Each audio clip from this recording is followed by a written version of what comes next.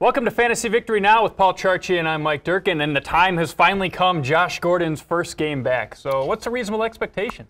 I think a reasonable expectation is for him to perform well. I'm really optimistic. The Browns' offense has been overall better than we expected. Brian Hoyer's been more competent than we expected. And the fact that they've cobbled together any kind of a passing game, missing probably their best overall weapon, Jordan Cameron, for most of the season, and making do with Andrew Hawkins and Miles Austin, gross. I mean, now you get the player who was the best wide receiver in football last year statistically, despite missing a couple of games at the beginning of the year.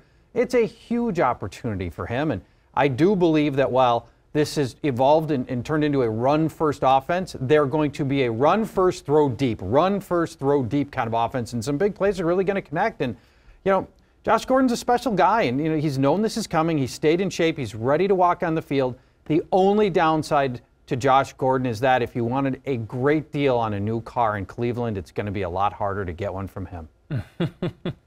Yeah, people forget about that. Josh Gordon, the best receiver in football last year. Yeah, and fantasy football's best receiver last year too. And yeah, it won't be identical. It can't be as good as it was last year. Almost, it can't be because it was so good. But it's gonna. I still think he's going to be a guy you're going to plug right into your starting lineup beginning this week, and you'll start him every week the rest of the year.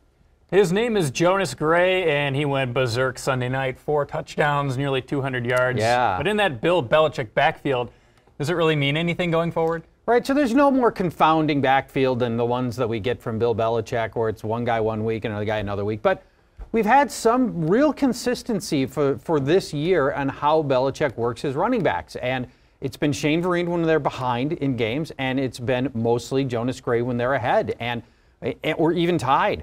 And so we do expect to see a lot. The Patriots have been a really high-functioning offense basically since week 5 going forward, and really believe they're going to be ahead in a lot of games this year, and that means they're going to be running Jonas Gray a lot.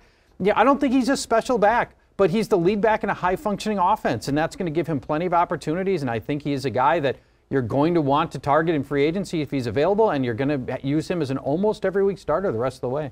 All right, Arian Foster had his inevitable inactive week. Yes. Alfred Blue gets the duty. He carries 36 times for 156 yards. Yeah, big game. Does this indicate, with Foster being a little gimpy, kind of a 2-headed back system going forward in Houston? How about a 1.5-headed system, which sounds a little bit creepy, and we don't want to give any mad scientist ideas and trying to create a 1.5-headed thing. But here's where I believe you're still going to use Arian Foster because he's really, really good, and he was having a fantastic season. But they have to know that he wears down all the time. This always happens. They were reticent to dial back his overall touches.